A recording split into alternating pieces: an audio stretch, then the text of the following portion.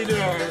For the 92 seniors and their families at Trinity High School in Manchester, waiting for the bus these days means something different.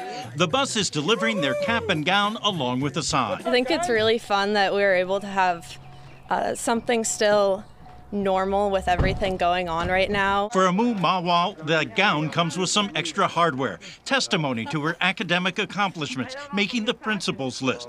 The principal says the individual drop-offs is one way to acknowledge the accomplishments. And we have such an outstanding class of students, faculty, community.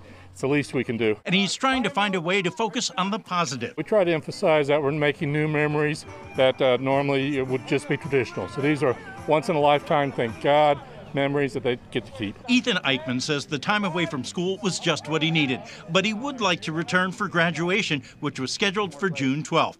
As for how he envisions that, I think maybe a drive-in would be cool, but not really virtual, no. as far as graduation is concerned, there are several plans in the works. The principal saying only as a last resort would they do it virtually.